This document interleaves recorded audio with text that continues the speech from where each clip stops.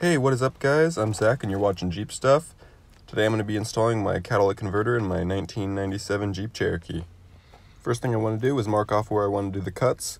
And I quickly saw that the skid plate for the transfer case was right in the way, so I loosened it up just a little bit so I could have a little more room.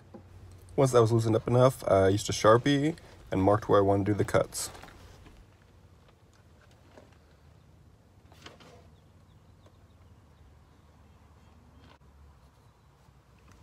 Just to make sure that I got generally straight lines, I got some painter's tape and made a circle going all the way around the exhaust pipe. Next thing I did was use some channel locks and took off the downstream O2 sensor.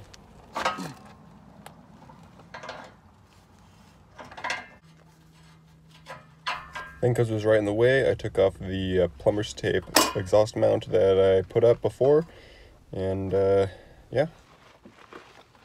Then I used a Sawzall to cut the pipe. Remember to measure twice and cut once. My blade got caught about 3/4 of the way down, so I took it out and did it upside down to get the rest of the exhaust pipe. There we go. Woo. I wanted to hear the Jeep without any muffler.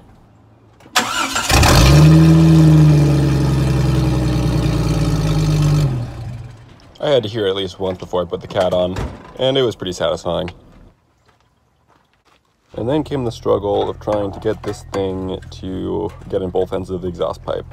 It was easier to get the side that's by the transfer case, but I couldn't really get it to go either way, so I started to take off the mounts for the exhaust pipe. Clearly just the front one didn't work very well, so I ended up taking off the back mount and just completely taking off the back end of the exhaust pipe so that I could get it to line up with the catalytic converter.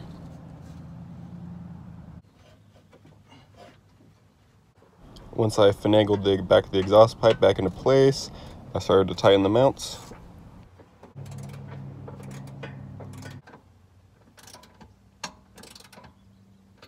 Then I reinstalled the downstream O2 sensor into the new catalytic converter.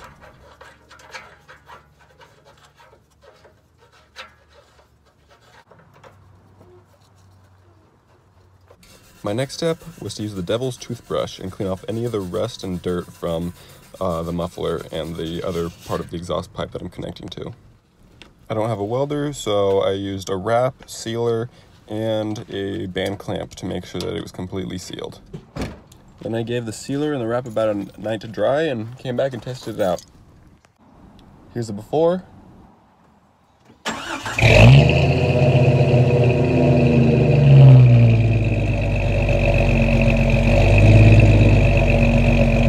And here is an after.